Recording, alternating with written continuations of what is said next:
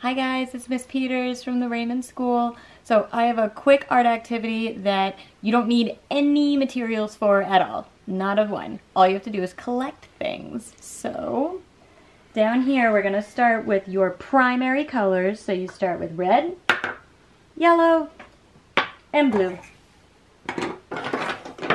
And then you can, once you start realizing you have your primary colors, find other items that are primary colors.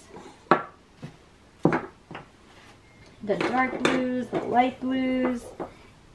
And once you have all of your primary colors all set, once you mix those primaries together, then you have your secondary colors. So if you remember, oh, there we go. Red and yellow mixed together makes orange. Yellow and blue mixed together to make green. Blue and red mixed together to make purple. And then, once you have your color wheel, if you wanted to start getting into shades and hues, you can start doing your pinks, the lighter blues, maybe some in-betweens. But all things that you can find around your house. Good luck, you guys. I hope to see you soon.